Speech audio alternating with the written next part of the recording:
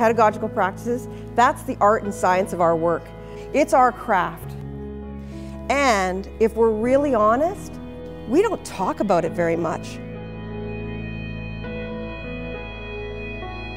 Good morning, everybody. I'm going to start off with a lie. I'm not Max Drummy. Max Drummy's my colleague, and he's based in Seattle. There's a little nimble team that is working on this deep learning work. Michael Fullan was mentioned, Joanne McEachen and Joanne Quinn. The three of them are global directors, and Max and I are folks that support the learning at the classroom, school, and district level. And so Mary's right, we've been all around getting in there and getting to know folks and how they're thinking about the deep learning work. It's been really super exciting, and so today is a chance for us to be exposed to this work and as well give you a chance to process and think about the work that's going on. It's a real pleasure to be here. So the world's kind of crazy right now. It's a little, hey? A little complex, and there's a lot happening. Certainly some climate stuff going on, perhaps, and there's some social-political stuff going on, and there's, some technological changes happening too. Our Prime Minister, Justin Trudeau, he said the other day, he said, you know, technology has never changed as fast as it's changing now, but it will never be this slow again, which is kind of a great way to frame it. That it seems as though all of these changes are happening before our eyes, and as educators, we care about our kids, and we're wondering, how do we support them through these changes, and how do we prepare them for a world we can barely imagine? And so that's what this work is about, is trying to get our collective heads around that. And so there's this movement afoot, and it's exciting because it's really at the grassroots level. It celebrates the good work, the conscientious, mindful, caring work that so many teachers do on a day-to-day level. And it celebrates and brings forward that work on a global level. There's a lot of optimism and hope around this work, and there's this collective sense that together we can really make a difference for kids. And so this has been a pretty exciting time, especially when the world has been a little bit unpredictable. I want you to think about what you're about to see, and I want you to watch what's happening for kids in this video and come up with one word that you think captures what you're seeing.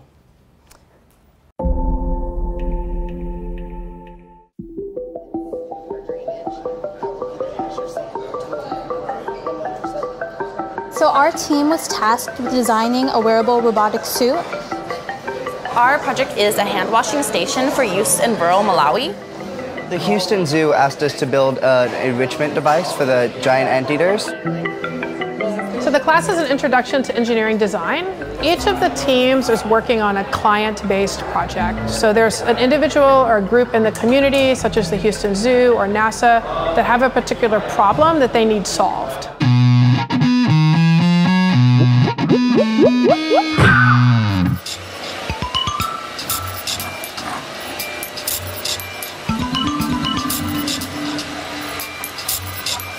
So I think that you're going to need something besides passive gravity to get this to seal back up. So the question is, what could you use to do that? So the students began prototyping only about a week ago. By starting with these really kind of easy to work with materials, the students can go fast and test many ideas, figure out which one works, and then they move on to the higher fidelity materials. Over 50% of all diseases contracted in Malawi are waterborne illnesses that could be prevented by having a hand washing regularly. And so our project aims to create a station that kind of makes up for the physical lack of equipment that rural Malawi has. Well, right now we're working on a prototype for the giant anteaters. They live in their enclosure and there's not too much for them to do all day. So we've built a die that has a bunch of different holes in it that we can put food in. So as humans begin to do further exploration in space, they're going to be spending a long time with robots. So we're designing a suit in order to test these human-robot interactions.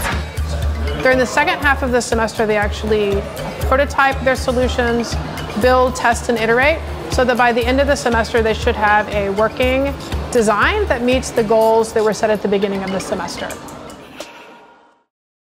We are working in about 1,000 schools, probably more at this point, in 7 countries. And our work is about transformation. It's about taking a lot of the great work, and there's lots of great work happening in schools, and collectively thinking about how can we add innovation and creative thinking to this learning process so that we help to prepare students for a world that's really hard to imagine. We're in 7 countries right now, and in each of those countries, the work is expanding. I'm from Canada, and we are in coast to coast in new pedagogies for deep learning. In the United States, currently we work with Connecticut. I'm going to go from east to west. Connecticut, Michigan, Idaho, Washington, and California. And we look forward to having more partners participate in this really exciting work. So what we do is we situate opportunities for students to learn deeply, learning that matters. And you can see in the middle of that comment there's this notion of learners contributing to the common good. That's the exciting part of this work, is that what we're finding as we're learning this together is that yes, students are taking on some very exciting projects and engaged in some really meaningful and interactive classroom communities. But what they're doing with it is that they're recognizing that their learning can make a difference and can support others locally and globally. And that's like a hook for students. All of a sudden, they feel as though they matter, that their learning matters, and that they really feel like they can be an agent for change. And that is the stuff that makes this work so meaningful, not only for the kids, but for us as educators. We get so excited by that, and it taps into something deep in us that says, this is why I signed up for this gig in the first place. So this is our work that we're doing together. And the way we're doing it, I think, is the most exciting of all, is because while I may be standing here in a suit, and certainly Michael Fullan is considered a real guru around this work, we're all learning, and we're all sharing our expertise. So nobody's cornered the market on how to do this. Instead, we're just rolling up our sleeves at the teacher, principal, district level, and we're throwing our ideas into the hopper. We're taking risks, we're testing out ideas, we're tweaking them as we go, and we're seeing if it's making a difference, and then we share it with each other. It's really a new way of working, in that at the classroom, school, system, and global level, we're all participating in this massive collaborative inquiry where we're sharing the best we've got, and somebody picks it up and tries to make it even better. And so it's a wonderful professional engagement that we're participating in, and it couldn't be more exciting. So what I'd like you to do is watch this video and ask yourself what possibilities you see for students. What are they learning? At Canterbury Primary School today, we're hosting Young Minds of the Future Expo, where 3 schools have come together, Chatham Primary, Ringwood North Primary and Canterbury, to do a project all about the future. We each have to research a problem and then create something to solve it. Seeing all these amazing inventions everywhere is awesome. The community's really been great. We've had over 50 people come to our store so far.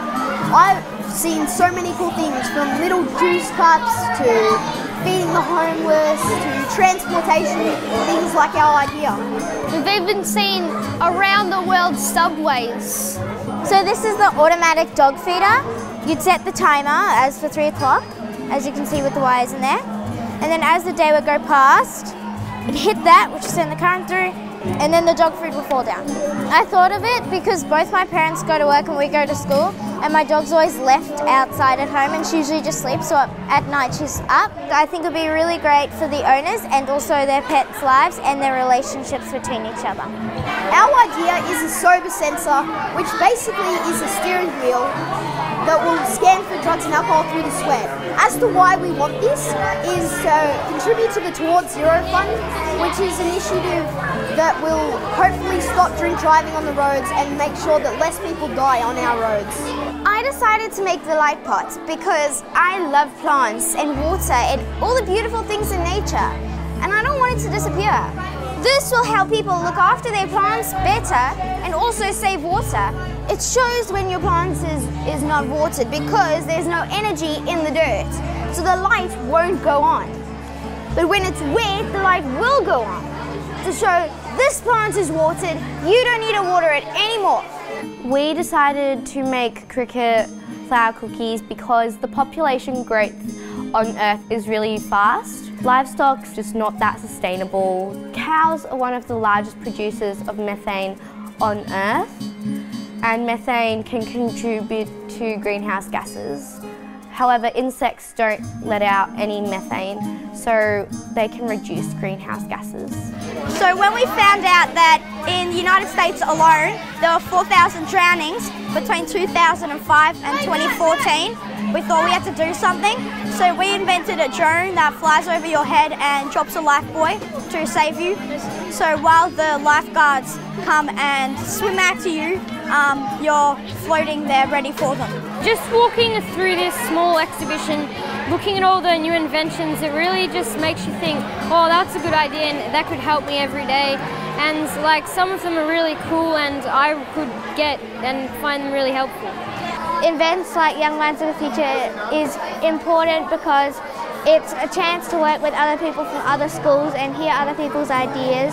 We believe that most of these ideas will make it into the real world. If not, they will be considered and people will know about them. It shows kids creativity and it lets people have their own point of view. In Young Minds of the Future, we didn't really have a standard. We didn't have to make a certain thing. We got to do basically anything that we thought would change the world, and I find that really interesting. We've seen a couple of videos now where students are really engaged and they're excited. They're feeling very hopeful about their work. Some of them are saying, I believe this is going to be on the market someday. You know, that confidence. It's really quite exciting to see kids feel that way about learning. And so what this work is about building, developing, enhancing skills that can support students no matter what direction they take. In a world that's hard to imagine, what skills will they need into the future? And so we have got those 6 global competencies. Sometimes we call them the 6 C's, global competencies. They're there on your table, and they're also in your book. They're on a couple of pages here, so you can reference them. And the page looks like this. So we've recognized that the kids are responding and they're feeling as though they're connecting with the learning, and we want them to have that emotional connection. And we can do this by engaging them in these 6 competencies. 4 of these competencies have been around for a long time, and we used to call them 21st century fluencies: creativity, critical thinking, communication, and collaboration. We're really familiar with those. We've been working on them since the late 1900s. Have a read through those 6 competencies and pay special attention to 2 of those C's, character and citizenship.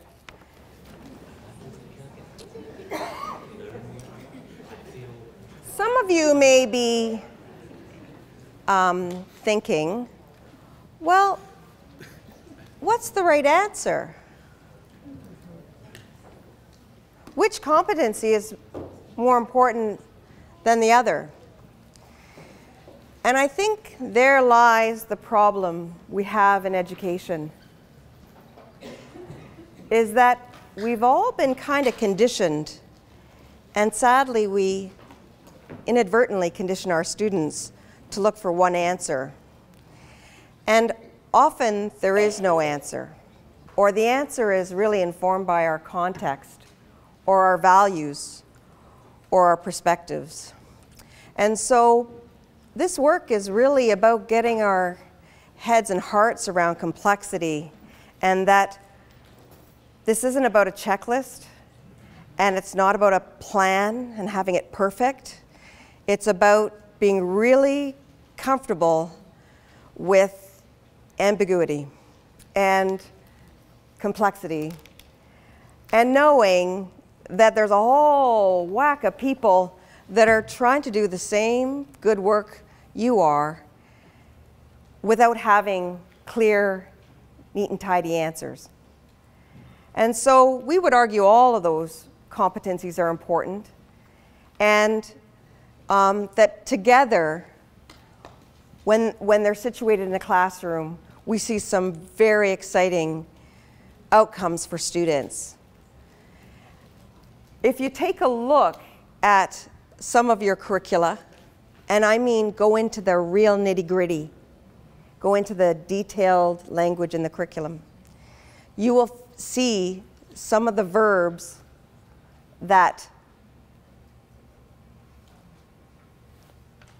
sound a lot like these competencies. And so we're not too far off in terms of how we are situating learning for students. We're building on good work that's already been happening, and we are making it transparent. The beauty of these 6 C's is that for a long time we would argue about what creativity is like, and I'd have one definition and you'd have another, and we would assume that we were speaking the same language, but we weren't. And so it's the clarity and it's the precision of these 6 C's that help us to come together and have richer conversations about what student learning looks like. I want to talk a little bit about those other 2 C's, character and citizenship. Because Michael Fullan would say, these 2 have been the game changers. The 4 have been around for a while, but when you add the 2, when students feel connected to the work, they feel a sense of ownership of the learning. It's a natural next step for them to say, and what are we going to do with it? How are we going to make a difference? And we see regularly now students as young as kindergarten and all the way through to grade 12 taking that learning and deciding as a class or as a group, let's make a difference for. And it can be small at a local level, it could be just helping out another class, and it could be global. And we've seen a range. And the beauty is the kids own it. They own that learning. Recently I'm participating in doing some video editing for the Ministry of Ontario in Ontario. And I had this cheeky kid, right, that we're filming. You know, he's one of those grade 8 kids, right? He's got a little bit of an attitude. And he looks right at the camera and he says, I don't see why we're learning it if we're not going to do anything with it. Which is really honest. And you know what? That's what a lot of them are thinking, but many of them are too much into compliance mode to say it, right? So it's that character and citizenship that gives this work its magic. It's the helping humanity work. And so what we're going to do now that you're acquainted with those 6 C's, is I want you to watch a video and see if you can locate these 6 C's in action.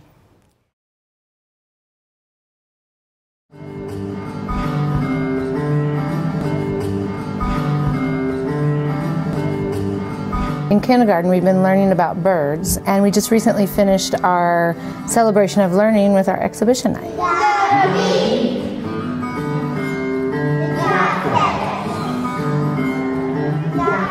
Our celebration is a great opportunity for families to really get an idea of what their kids can do. Climbing helps it stay onto the tree. The water drains out, but the food still goes in. Wow.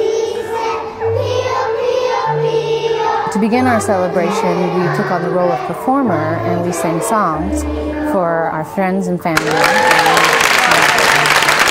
we moved into the role of scientists, where we presented our research and scientific drawings to our audience.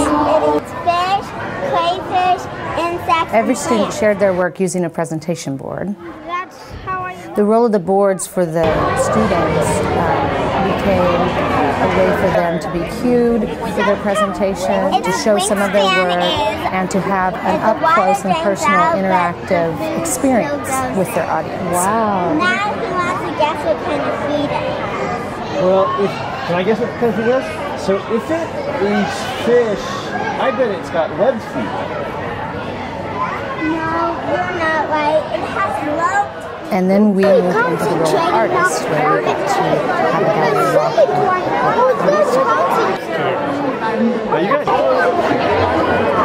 Getting kids ready for a night like this happens all year long. Kindergartners researched an individual bird, and they researched that bird with a 6th grade buddy. Female with the red dot in it. They collected information together specifically on one bird. Over the course of the year, we use bird journals. We invite domesticated birds into our classroom that we can handle.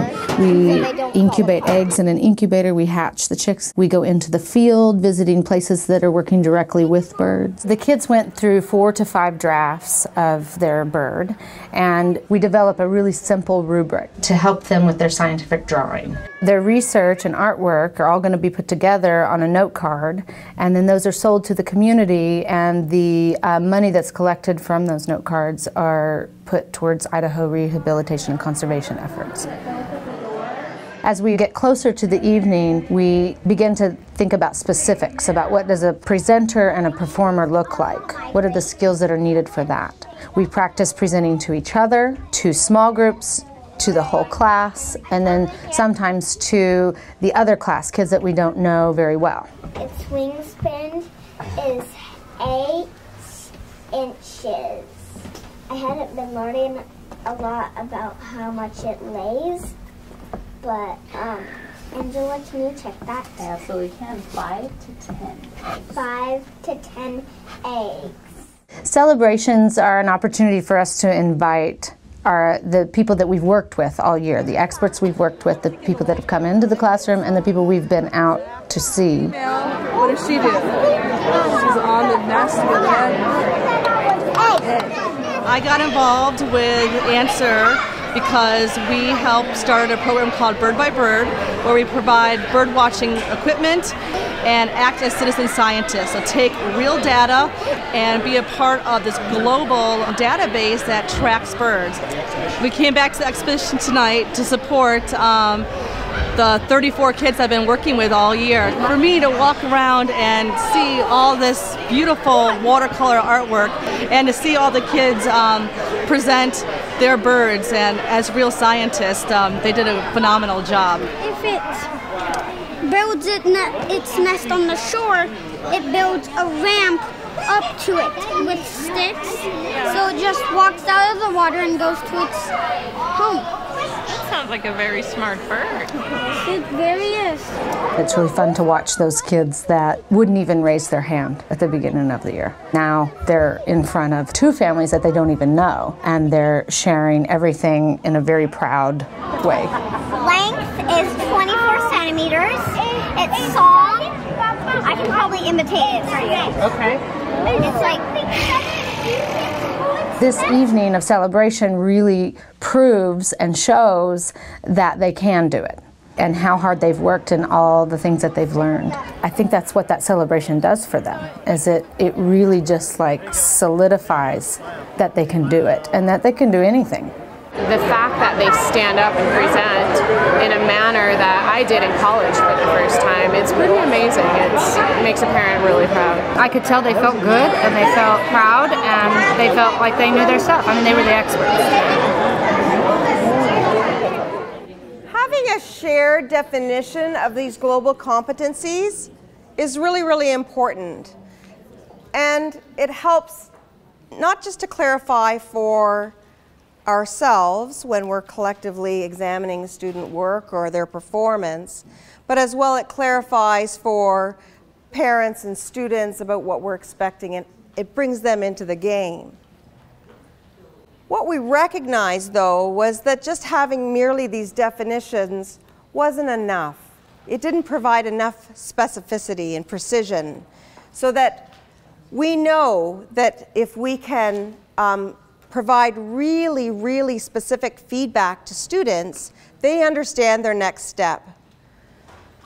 And so we created these learning progressions for each one of those competencies. This is part of a collaboration learning progression, and it's only part of one. So for each competency, we have about 4 or 5 dimensions that precisely describe that competency. And then you can see that we have a continuum that shows the natural development of that dimension as students grow. And what's terrific about this is that this allows us as professionals to have really meaty conversations, not highfalutin ones, but really meaty conversations about students and their performance. And we can do that while looking at their work. It provides us with clarity about what might be their next step in their learning. We have these in student and parent-friendly language as well. So students are active learners and can understand what their next step might be.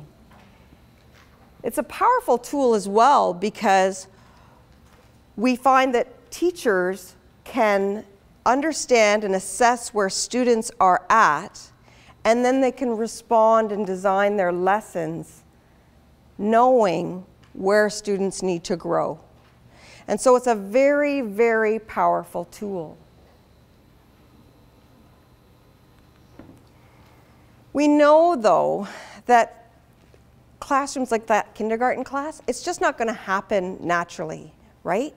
We need to provide clarity about the kind of conditions that support deep learning. And so we have broken it into 4 elements. And there's a table card that shows those 4 elements as well, if that's helpful for you. So in order to enable the deep learning, we describe 4 elements. The first one is pedagogical practices. And while this pie may show 4 equal parts, I believe the pedagogical practices, that's the art and science of our work. That's a huge part of our work. It's our craft. And it's what we collectively need to make better understanding of as we move forward. It's the biggest part of the work. And if we're really honest, as Mary said earlier, we don't talk about it very much. And yet, what we're learning about the brain and what we know about social influences and behaviors and what we know about child development and what we know about cognition, we're realizing this is pretty complex, this pedagogy thing. And so we need to talk about it. No more imposter syndrome. No more of this, I'm not going to say anything because I don't want anyone to know that I don't really understand success criteria, right? And we do that, right? We totally do that. We all do that. But this work is about saying comfortably, I have no idea. I'm willing to be vulnerable, and I'm really good with asking a question. Because this is complex work, pedagogy is. And until we all get our heads around it and learn and continue to learn, we're not going to be able to create those amazing classroom environments we've already seen.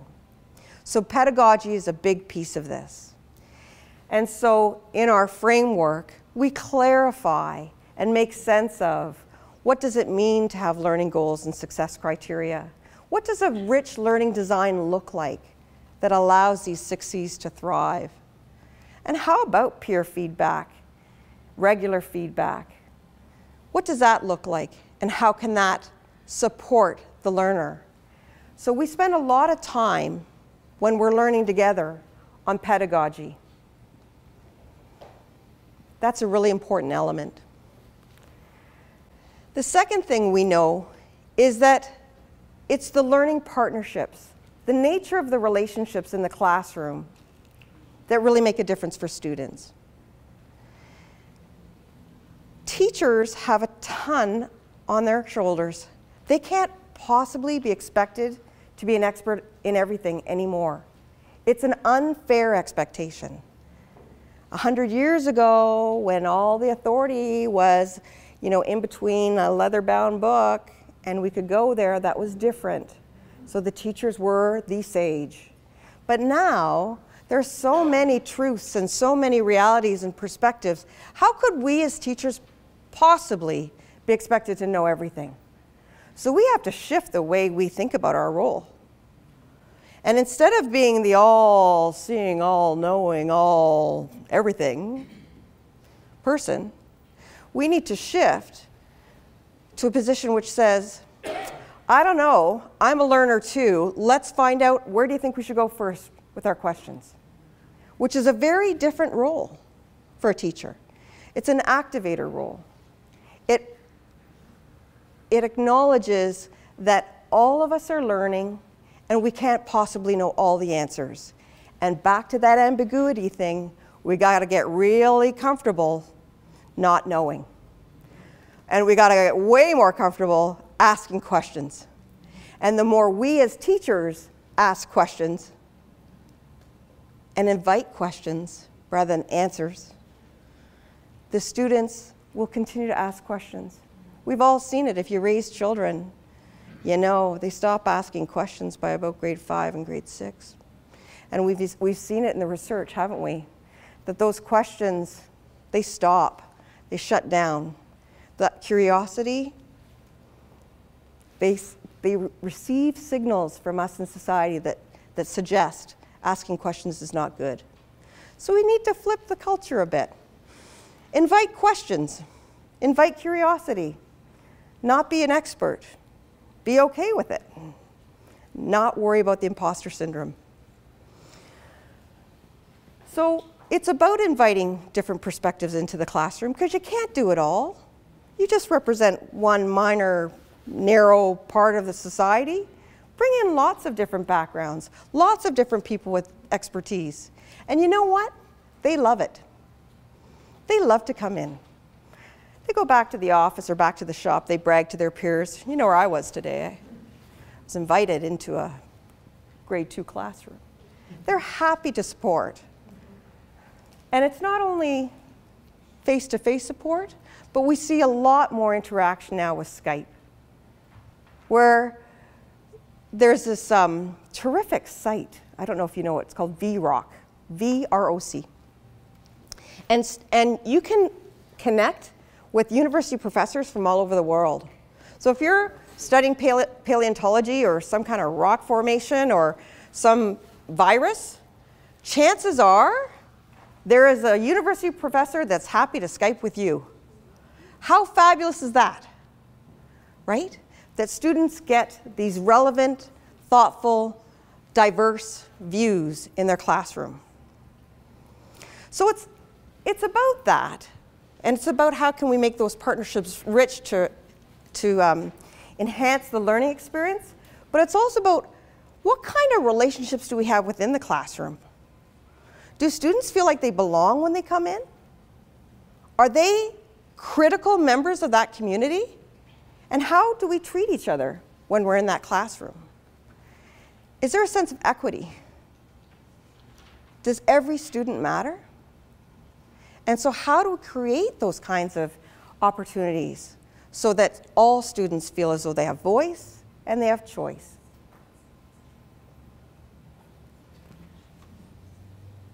Of course, you can't talk about partnerships without talking about the parents. They are so good about our hot dog days. Way to go.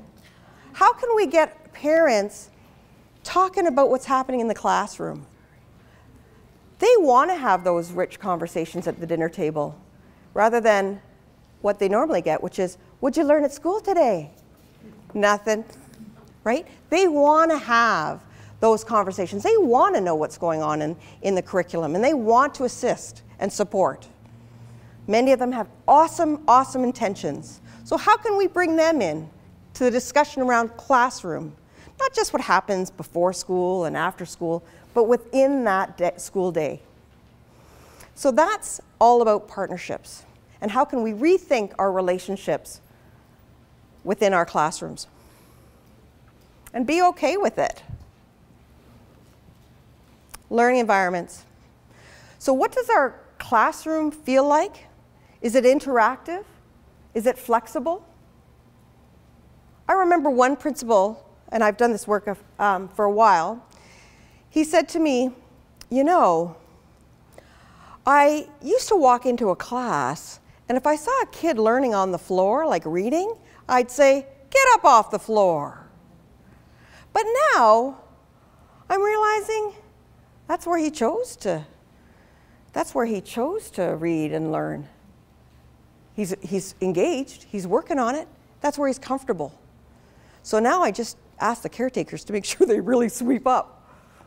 It's that rethinking our learning environments.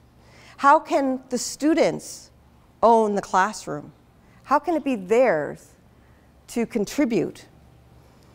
And it's not just the classroom. We see in schools learning spilling out into the hallways and other places and outside. And how can we not be afraid to take kids outside without filling in the 150 field trip forms, which I know can be onerous.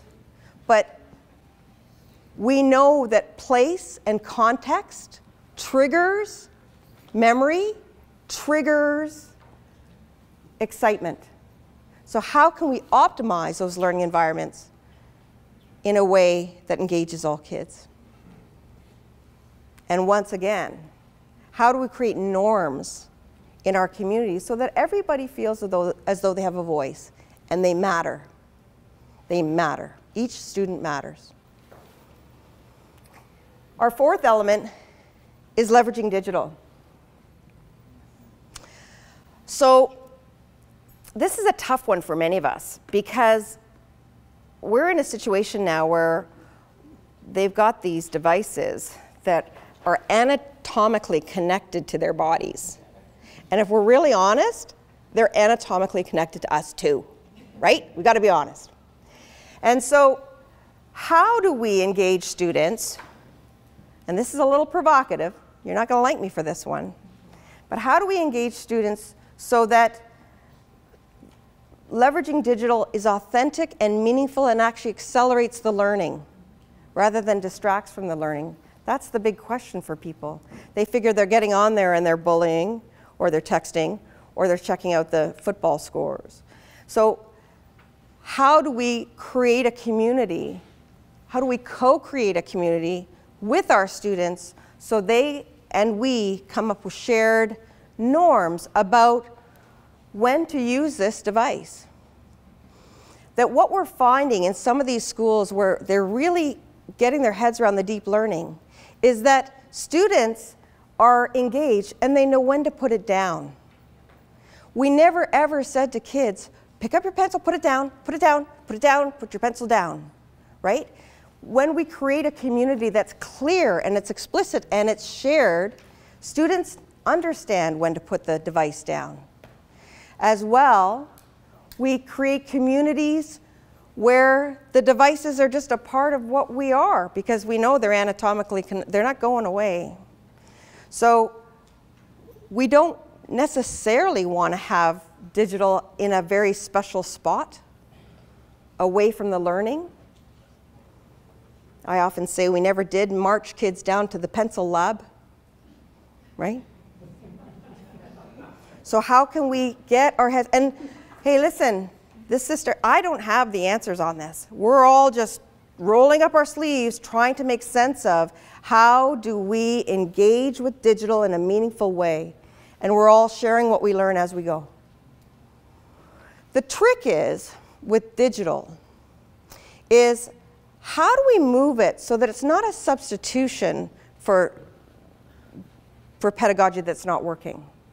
How do we move it so that it's really redefining how we are learning? A word search on an iPad is still bad pedagogy, right? So how do we instead take some of the neat digital devices that are out there and begin together to rethink how they can be used? In Peterborough in Ontario last year, I was in a school. Students were in geography, and they had drones. And they were taking pictures of their landforms in their neighborhood. Like, who thinks about that? I don't. That's why I hang out with some of those people, right? And I want to hear and learn from them. I was in a little Indigenous school in Belleville near Ontario, near the border with Quebec. And these students were doing really exciting things. They had these little kindergartens had GoPro cameras on their heads. And you can imagine these little ankle biters running around, taking pictures, and then they would tell a story of all the things they saw. What was exciting for the teacher was that they got a perspective on the world they see at 2 feet, right? And so, again, how can we engage digital differently? We're not going to get it right the first time. It's not going to be perfect. Go figure. We got to get our heads around that too. We are so not perfect in this game. And yet, so many of us who've done so well in school, we love to be perfect. So we just have to test, tweak, try things out, share our learning, get over ourselves and our need for perfection, and see how it goes. So those are the 4 elements. And we really believe, and we're finding, that when we're clear and intentional about those 4 elements, those 6 C's have an opportunity to thrive in the classroom. So, another video. What I'd like you to do is watch this very quick clip from Finland. And think about those 4 elements that are on your card. Here in Finland, we believe every student should have access to the best learning environment possible. At Kirkkojärvi School, our building is an amazing and modern space, and now the way we teach is changing too. Using Finland's new curriculum for basic education, our school is becoming more of a learning community, where our teachers are collaborating and pupils work together to solve problems in smaller groups. Along with school's partnership with new pedagogies for deep learning, we are taking part in learning experiences much different to the old ways of teaching. And the class were really excited to start the Deep Challenge. In Deep Challenge, our teacher sets us a theme and we have to research very deep into that theme. We might not know much about it at first, so we go and collect the information ourselves. Climate change is a huge challenge, so the students first need to evaluate the problem and gather enough information to design a solution. We encourage them to dig deeper and use Skype calls with experts to find specialist information. This enables the class to interact in new ways, and it's pretty exciting for them too. It's great to spark the imagination of the class, and once the students implement their chosen plan, we look at the results and reflect on their work, even improving their ideas if they need to. They can share their work with me and the rest of the class anytime they want. And using Microsoft OneNote, OneDrive and Sway, they build up their project as they go. and always have a place to go to see their hard work. It gives us as teachers a clear picture of how the students are developing their deep learning, and for me personally, I see their trials and triumphs right in front of me, so I know where they need to improve and where they are doing well. Learning in this way, the students are supported to think about their role as a global citizen, critically consider information and to communicate and collaborate in class. It's enabling them to be creative and become deep learners, building character traits that will help them to go into the world and make learning an integral part of life.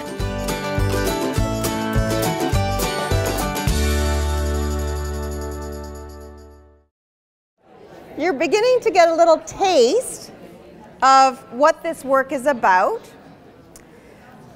We've talked a little bit and exposed you to the 6 competencies, the global competencies, 6 C's sometimes called, and what that looks like and how it's good for kids. We exposed you to these 4 elements, those conditions within a classroom environment that support and enable those 6 C's to thrive. But we know that they're not going to happen on their own either. That this work is really nested.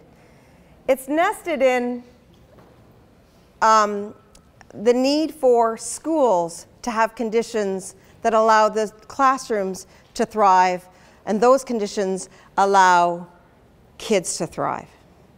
And so this work also has tools that clarify the conditions that allow schools to become deep learning schools. And yet we know that schools on their own, they can't do it on their own. They need strong districts. And so we have district level conditions tools similar to the rubrics you've been seeing with this developmental approach that clarify what are the district conditions that allow schools to thrive, so that classrooms can thrive, so that kids can thrive. And we also have, if you're really bold, we have system conditions, and that's just the country. So I know that's no big thing in the United States, but here's an example. No big thing, but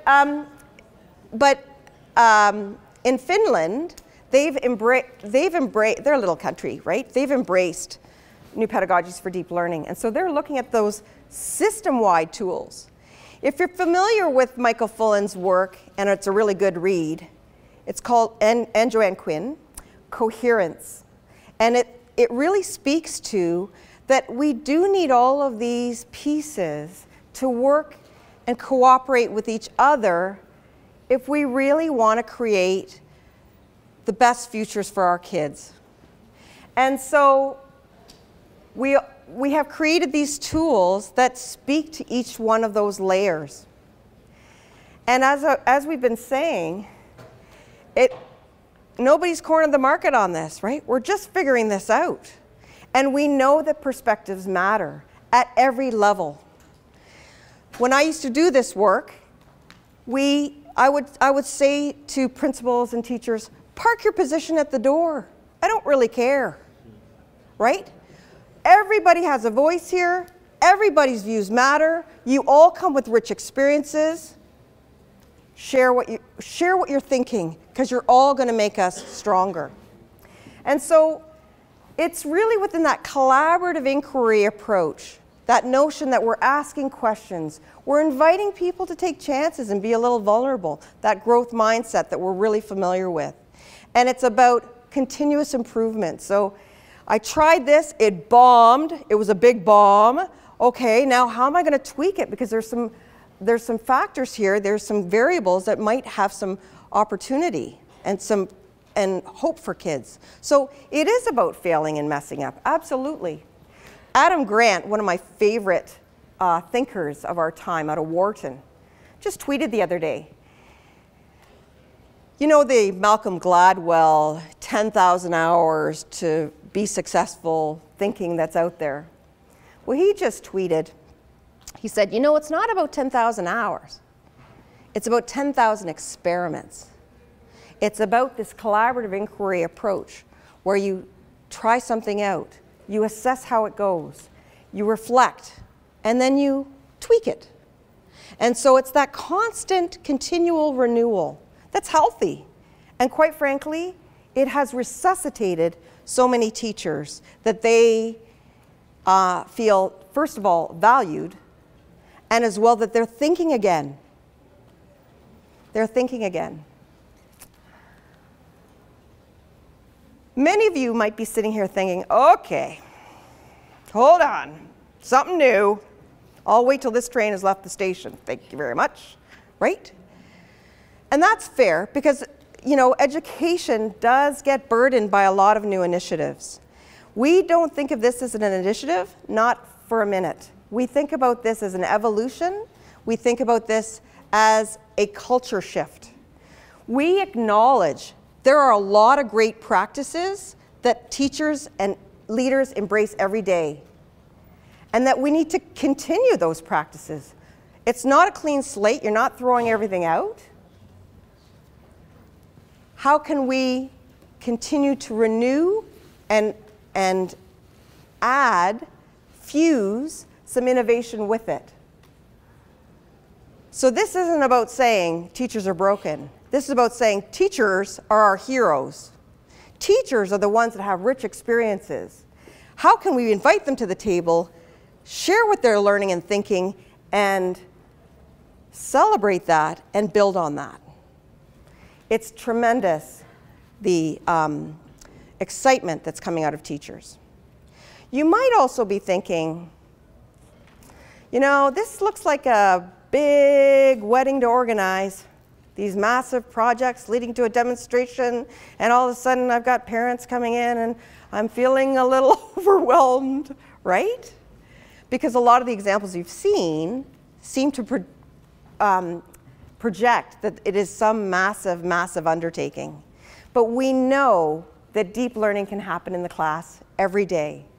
Every day, we can set up opportunities for students to collaborate, to reflect with their peers. We can provide open-ended questions to get that critical thinking going. We can provide them with voice and choice. So there's lots of ways to engage in deep learning. It doesn't have to be massive. And what's great is it's not as though you plan for 45 days before you do anything. You do it step by step, baby steps, and you begin to think about, how can I start to incorporate this into my practice? It's that thinking about small wins, and small wins accumulate and build confidence and competence, and people start to feel really excited about their work again. So we've got lots of support. The first column there speaks to those 6 C's and the tools that clarify what competencies actually look like in a very, very precise way. And we know that that is very, very powerful for leveraging learning for kids. The second column speaks to the clarification about what is meaningful learning design and pedagogy, and how can we support each other as we reflect on what we're doing. It's a powerful, some powerful, powerful tools there. The learning design rubric that's mentioned there, that speaks to those 4 elements that we've just spoken about. The third column speaks to those conditions that we were talking about earlier. What conditions need to exist in order for these, this deep learning to thrive? I don't want to show you all those tools because it's a bit like stepping up to a chocolate buffet. And it's all very yummy, but it's a lot. So we're just giving you little snippets today to give you a feel for what it's like. So some of you might be wondering what my background is. I was a secondary school teacher, loved it. I think it's what I want to be when I grow up. Loved it, loved it. And there are so many things I now know that I wish I didn't do to those kids, because you learn as you go, right? And then I I was a school administrator. I love that job. That was great. And again, tried to get this work going in some innovative spaces, especially around the inner city, where kids need it the most, right? And then I worked at the Ministry of Education in Ontario, and there was a huge student success movement where we were trying to raise the graduation rate. And we were very, very excited because collectively as a province, we moved the graduation rate from 63 to 85%. And it was just it's just a big camp, right? Big collective group doing this work together. And it was pretty inspiring. And then I became a superintendent, and we won't talk about that. And then it was okay. But I loved this work when I was doing this as a superintendent. This is what I loved. I introduced this work in 16 and then 24 schools. And it was so exciting seeing not only what it was doing for kids, but what it was doing for staff and how staff felt when they engaged in this work. They loved their job again, and teachers would come up to me and they'd say, you know, I was going to retire. I can't now. Damn you. Sorry you're excited again, right? So that's what this is about. It's about feeling good about our work. And so now I do this, and I've been doing it for a couple of years, and what's amazing is that it's not this one experience I had in Hamilton Wentworth District School Board just outside of Toronto, but I go other places and it's as though we know each other because we're speaking the same language and there's the same level of excitement. People feeling good. So I let that superintendency go. I don't really need to close schools. I'd rather do this. But don't believe me, let's hear from some teachers. So I'm going to show you a little video of Ottawa Catholic District School Board. So it's a school board where it started off with 16 schools, and this is very, very typical. It started off with, I think, 8, and then it moved to 16, and they couldn't hold the enthusiasm back, so they went board-wide, and they've got 84 schools now, and they're in their second year. And that's typically what happens with this, is that you've got a few early adapters that take a chance, and then they get talking about it, and before you know it, it swells very, very quickly. And that's what we're finding, is that it's expanding within these districts because people are feeling positive about the work.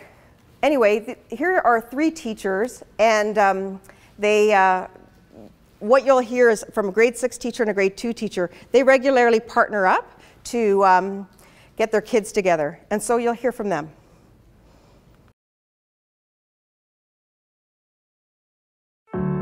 So deep learning for me is getting the students to be thinkers and helping them be creative and not just consumers. So it's really allowed us to hear the voice of each student, which has been a big part of our year. That type of learning has allowed the students to have voice and become thinkers. I think that's really important for our students, is that they're able to dig a little bit deeper in what they're learning and to be able to apply it to real life. And that's ultimately what we want our students to be able to do. Now with all the 6 C's and what we're doing like we did today, it really gets those ideas and puts them in your head better than copying something down on paper. We know that people are not working in isolation anymore. Like, no one is sitting at a desk by themselves trying to solve a problem.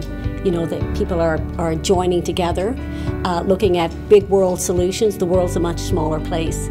So as was said, that collaboration, that ability to think together and problem solve together is a hugely important life skill. I kind of personally find like a hard time kind of communicating my ideas, but when you're working as a group, it kind of all is kind of easier to communicate together. And I think they're seeing their purpose, and they're finding their place in the world where they belong. So that's really nice to see from a grade 2 perspective and from a grade 6 perspective. They're starting to see what impact they can make in the world. It's really fun because you have somebody to help you make it. Yeah, you like working together with others? For sure. And they have more experience, so they can help us. They're not afraid to take risks. Like, they're finding out that if I take a risk and something goes off, that's okay. my brain's going to grow. They'll tell you that I have a growth mindset.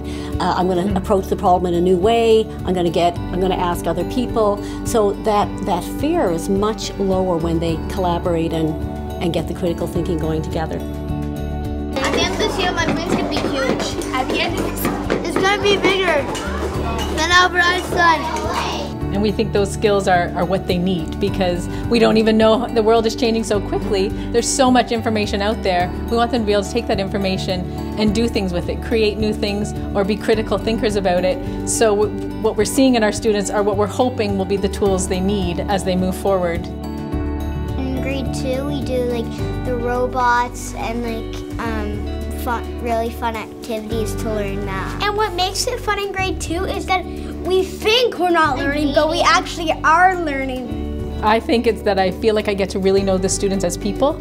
I don't think I've ever known my students as well as I do now, because we're trying things in so many different ways that I get to appreciate them for who they are and all the different talents they have. And I've noticed this year that no one says, oh, they're the smart kid, because they're all smart in so many ways. So that student might be the good coder, and that student might be really great at creating with boxes and creating something new.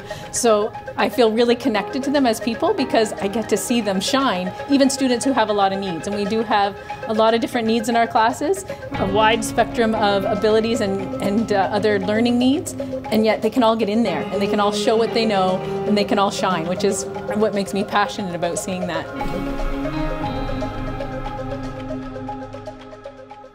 So here's some of the early findings, and we are actively assessing at the global level too. We're also in a collaborative inquiry, and we mentioned these things already, the excitement of teachers and of the professionals in the practice. It is quite common for teachers to say, I feel liberated, I feel valued, which is pretty powerful. We're seeing students, and I think you've seen little examples today of kids doing things we didn't think were possible. And Amy mentioned this, but especially those students that have been underserved by our systems, that they feel as though they are welcome to the table and that their peers are seeing what they're capable of, and their teachers are sometimes surprised what they're capable of, and their parents get surprised. And so it's really exciting thinking that maybe we're situating opportunities for each and every student to contribute, to feel value, and to succeed.